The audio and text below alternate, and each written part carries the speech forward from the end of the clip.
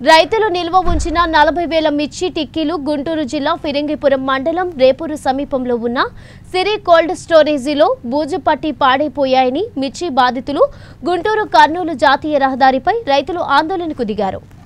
ఈ సందర్భంగా రైతులు మాట్లాడుతూ ఏడాది మొత్తం కష్టపడి అప్పులు చేసి పండించిన మిర్చిని కోల్డ్ స్టోరేజ్ వారు సరైన జాగ్రత్తలు తీసుకోకుండా నిర్లక్ష్యంగా వ్యవహరించి రైతుల మిర్చి బస్తాలను వ్యర్థం చేశారని రైతులు ఆగ్రహం వ్యక్తం చేసి ఆందోళనకు దిగారు।